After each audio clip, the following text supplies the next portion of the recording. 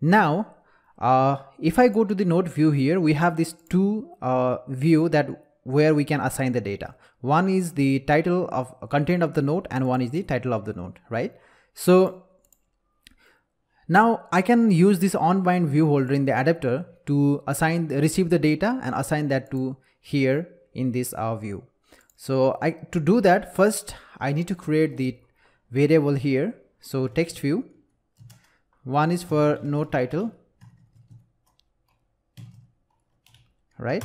And second one is for the node content. So I'm going to create this variable inside this view holder, because our view holder is creating the initial view that inflate the view layout that we had created for the RecyclerView. And now here I need to assign the XML resources that we need for these text views. So let me do that, content. And now our parent view here is item view. So to access the variable that is present inside this node view layout, we must use the parent layout that is inflating this view. So that is item view in our case. So item view dot find view by ID, r.id dot title, right? And similarly node content item view dot find view by ID, not find focus, r.id dot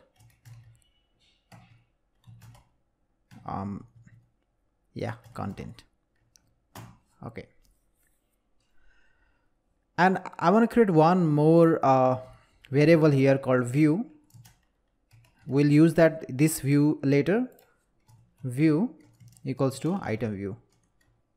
This view is used to handle the click on the RecyclerView items.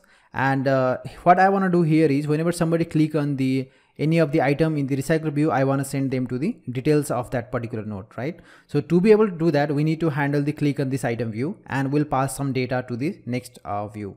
So we'll do that later in the video. So for now, let's create this view and assign the item view to that. Nothing complicated, and you don't need to get confused for this.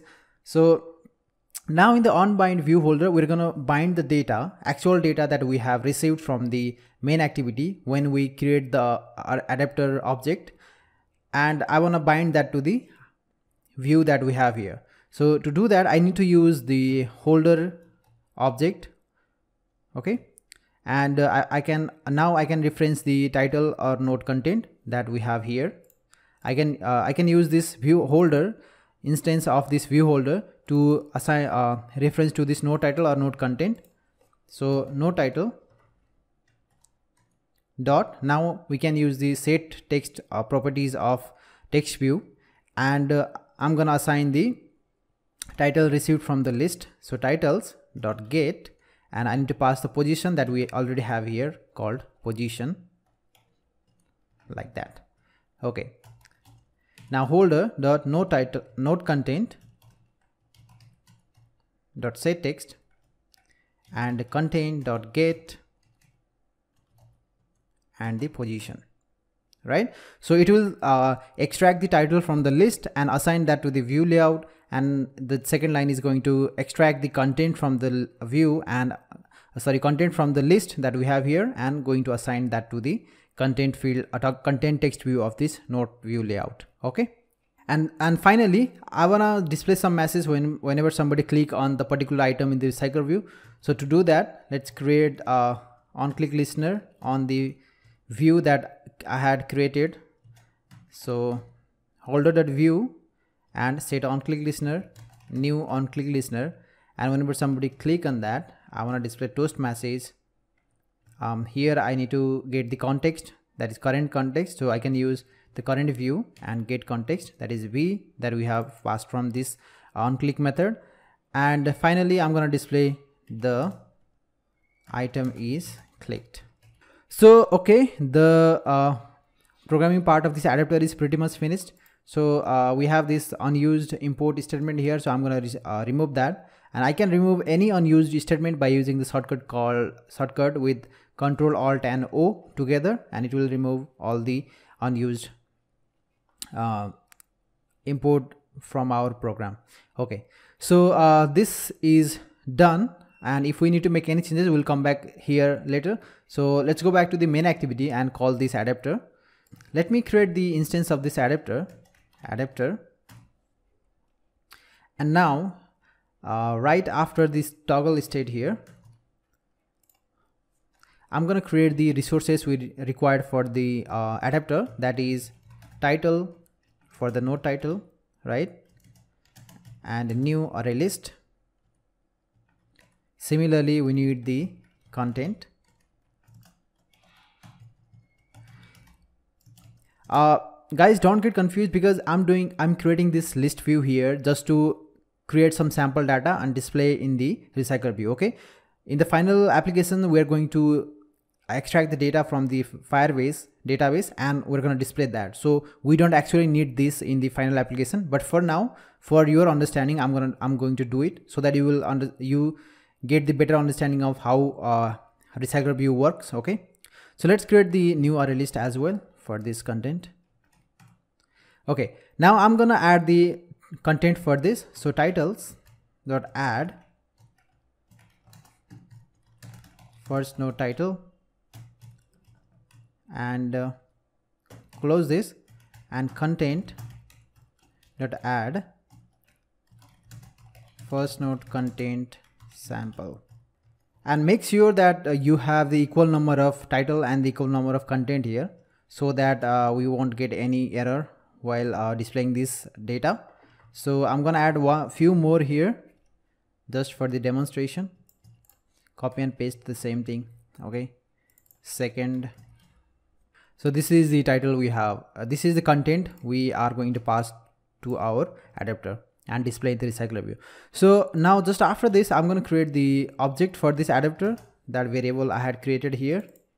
And now I'm going to use new keyword to create the adapter object, this one. Okay, make sure you are selecting the correct one.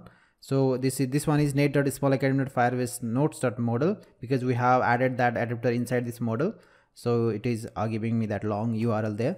Okay, and inside this we need to pass it is displaying the title and the content. So I'm going to pass the title and the content. Okay, you can see it says it is incompatible type. So that means I have made mistakes while creating this adapter here. So let me delete this one for a second, and we need to select the correct adapter here. So we need to select this one, firenotes.model adapter, select that one and adapter. Okay, like that. Okay, so make sure you are selecting the right one. And here now we don't need this long adapter. We can just create the new adapter like this, and we can pass the title and the content. Okay, now finally it's time to set the layout manager for our RecyclerView. So note list is the variable name that I have given for the RecyclerView, and set the layout manager, and new. For now I'm going to select the linear layout manager, but we'll use something else, not the linear layout manager here, because if you remember, we have the zigzag type of layout in our main activity, not the simple grid layout. So we'll talk about that in a second. For now, I'm going to create a new linear layout manager just to demonstrate how it's going to look. Okay, and I'm going to pass the context. Now it's time to set the adapter for the note list. Set adapter and the adapter that we have here. Okay, so we are now ready to run this application. Hopefully it's going to display the output that I want it to display. So let's go and run this. Okay guys, the application is running and it is displaying the 3 content here, but it's not quite right? It is overlapping into the toolbar and so on. So here you can see it is displaying the data. I had added the 3 node here, and it is displaying the 3 node, and if I click on any of this, it's going to display the item is clicked, but the layout is not right. So it is because I have designed this for the another layout, not for linear layout. So instead of using linear layout, let me go back to the main activity here and change this to staggered layout. So I'm gonna delete this here, and instead of this I'm gonna create staggered layout, STA, okay, staggered grid layout manager. And here I need to pass the two things. First is the number of grid I want to display, that is 2 grid, and second one is the orientation of the our staggered grid layout manager, and that is vertical. Okay, so this one. Okay, so I'm going to run this again, and we'll see how it's going to look like in the application. Okay, so we have this design layout issues here, and that is because I just noticed I made something error in while adding this RecyclerView. So let me go back to the content main here, and you can notice we have this fixed layout width and height, right? So due to that we were having that design layout issue. So instead of giving this fixed layout width here, let's make this 0 dp or match constant on the both side, height and width. So now if I run this, it's going to display that item absolutely fine in the RecyclerView. So app is running. Yeah, now it is displaying the data absolutely the way we wanted it to be. Okay, and if I click on this, it's going to display the item is clicked. And now what is the difference between linear layout and the staggered layout? That there is one simple difference, that is the staggered layout is going to expand based on the item, based on the content we have inside this node. To demonstrate, I'm going to go back to the main activity and add some extra content here in the second item. Okay, I'm going to copy and paste this and run this. Okay, now you can see it is filling up the entire column here. Okay, so if we use linear layout, we won't be able to use this span count to display the grid, because linear is only one column. But using this staggered grid layout, we can display the multiple grid, and we'll also display the data based on the content that they have inside the view. Okay, so it's going to expand or contract based on the content. Okay guys, so this brings to the end of this part, and this video is already getting too long. And if so in this part we learn about the RecyclerView and display the data, sample data to the RecyclerView, and we also created this view layout here, custom view layout, and display the data using the staggered layout. So in the next part we're going to display these details in the next activity. So whenever somebody click on this, instead of displaying this item is clicked, I'm going to open new details activity, and there will display this title and the node.